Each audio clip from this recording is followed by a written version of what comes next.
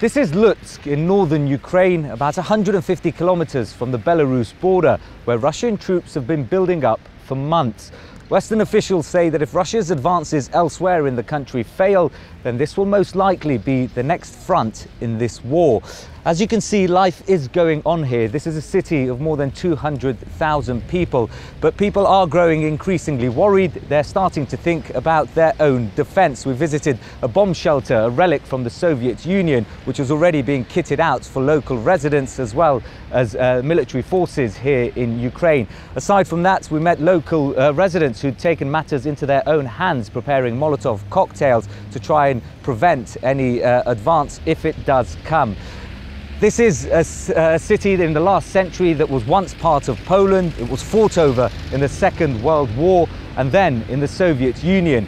The idea of invasion and resistance is nothing new here in Lutsk. This time around, though, many locals seem determined to make sure it stays part of Ukraine. Nawied Jabarkhyl, CGTN, Lutsk.